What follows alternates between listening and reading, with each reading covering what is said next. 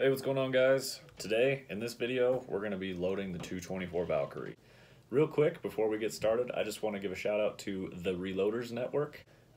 Be sure to check out the website. It's a place for a bunch of information for all the reloading that goes on. Cast-lead bullets, pistols, rifles, precision shooters. It's kind of more my neck of the woods. But be sure to check that out, please. Now, let's get into loading 224 Valkyrie. So pretty much this is part 3 of the series I'm doing on the 224 Valkyrie. In the first series, or in the first video, I talk about using H4350. At this point, Hodgdon has come out with the data for H4350. It's available online on their reloading center, so take a look at that if that's something you're interested in, and it's definitely something I'm going to be trying out. So today, the components we're going to be using: Federal AR small rifle match primers. I've got the Hornady 88 grain ELD bullets, and these are long, sleek, good looking bullets.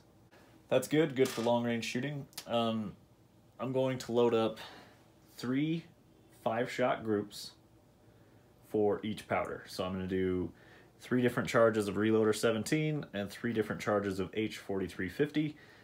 Federal once fired brass. The primer pockets on this brass is already loose. It was factory ammunition, and after one firing, it's not doing that awesome. I have loaded up some 53 grain VMAX, and the primer pockets didn't feel all that great. So we'll see how it goes this time around. Let's prime up the brass. We'll do that real quick, and then I'll show you my process of throwing charges, and then seating bullets, and we'll talk about overall lengths. Alright, we've got our shell holder in here. We got our little priming arm. The shell holder is the same as the 6.8 SPC, if you didn't know. So that's what you'll need to order if you're going to prime off of something like this, or a hand primer. Speaking of, I need to upgrade my priming system. What hand primer would you guys suggest? Perhaps the Frankfurt Arsenal, or even just the Lee, or even the, I think Lee has like a bench priming system, which is essentially a hand primer that mounts permanently to a bench or a block of wood. I wouldn't mind going that route as well. So let me know what you guys think, if you have either of those, any of those 3, just what you think of them, and would you buy it again? Alright, so here's how I throw powder. We're just going to fill it up with Reloader 17. You got your little hopper here, and then this little screw on the side. If you screw it in, it decreases the amount of volume that the powder has to fall into. So essentially it's just a little cylinder in here. You flip it up, powder flows into this little cylinder, flip it down, it comes out of here. Simple as that. So you screw this in and out, it'll give you more or less powder. So it should be pretty close to like 24 grains or so.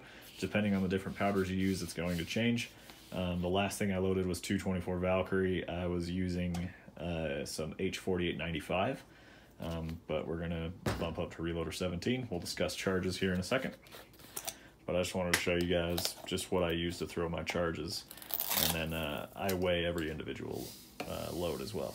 So when I'm using my hopper, I fill it up a good 80%. I leave me a little bit of wiggle room that way. Just when I'm clicking it around, it doesn't overflow or anything like that. But I never leave it in the hopper because I've heard that the sun is bad for it. As well as I'm starting to get quite a few powders now, and I definitely don't want to get them confused and end up putting the wrong powder in something, because that would end badly. Alright guys, so I've got the reloading data that I have available to me written down. Reloader 17 comes from the Sierra data that I have. Ironically, Alliance site does not have Reloader 17 listed for the 90 grain bullet. So Sierra does, I trust them. It's saying 23 grains up to 27 grains. Now, don't copy this data because I wrote it down, and if I wrote one number wrong, then I could blow your rifle up. So look for yourself. But I just want to give you an idea for how I do this. Then Hodgdon online has their reloading data available, and they have H4350, and that goes from 24.4 up to 26.9. So why don't we start from the tops, and then we'll back it down a half grain increment across the 3 different groups. So I'll have 27, 26.5, and 26. And we'll do that for Reloader 17 and H4350. It'll be easier not to get my numbers messed up. Alright guys, so this is my first time reloading a long range bullet for the Valkyrie. So this is the 88 grain ELD.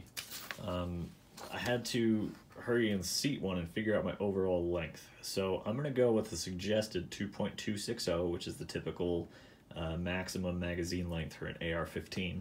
I know that the mag pulls measure right at 2.260. I have a steel mag that gives me a few thousandths extra, so they'll just have a little bit more room for the moment, and then we're going to see how they jump.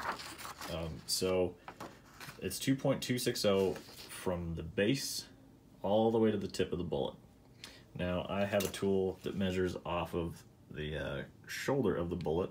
So check this out. As it slips up into this measuring tool, it measures down off of the shoulder, because not all the polymer tips are perfectly the same, and then not all hollow points are perfectly the same. A lot of hollow points, the hole is actually like off to one side, and you get a sharp side that sits up taller, and it'll mess with your measurements a few thousandths. So if you have a hollow point and you're getting weird readings on overall length, try one of these. It's a Hornady bullet comparator, and you can also do some other cool measurements on bullets themselves. But 2.260 is what I set this at.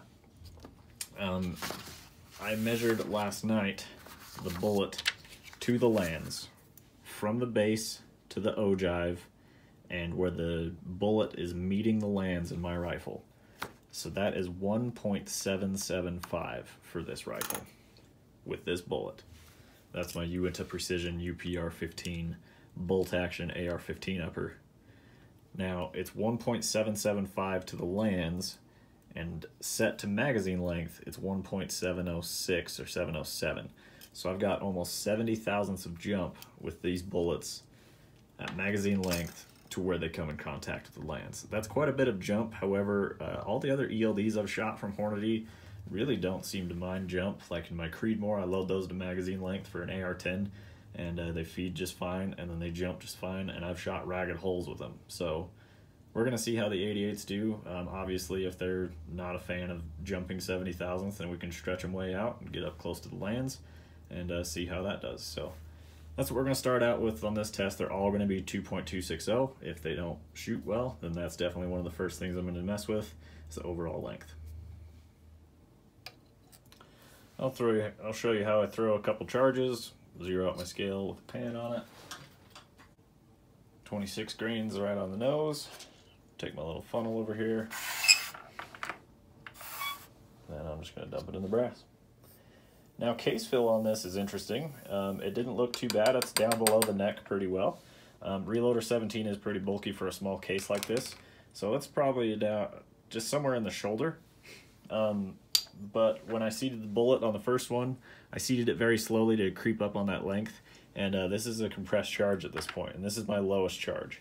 Now I don't think with a grain and a half it's going to be like overflowing out the neck or anything, but it's definitely a full case with Reloader 17 and the 224 Valkyrie. Alright guys, so you've heard Johnny's reloading bench mention a Rice Krispies sound when seating a bullet on a compressed charge. Let's try and capture that sound. I've got my microphone hooked up right on the press itself right back here. So let's seat a bullet and let's see if the press noise doesn't disturb the audio of the bullet crunching the powder. So here we go. I'll be quiet for a second.